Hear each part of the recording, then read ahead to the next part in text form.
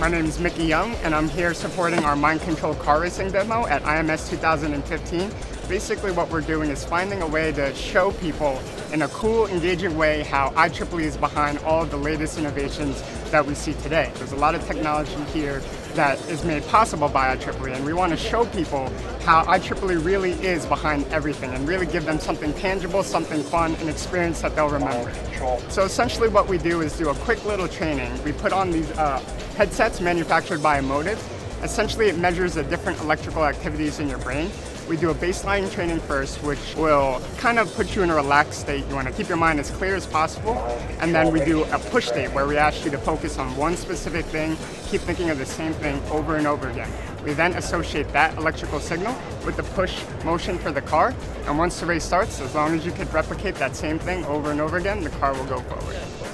So right now the technology is being used for a lot of different things. Its origins come from research, measuring different things with mental health, things of that nature.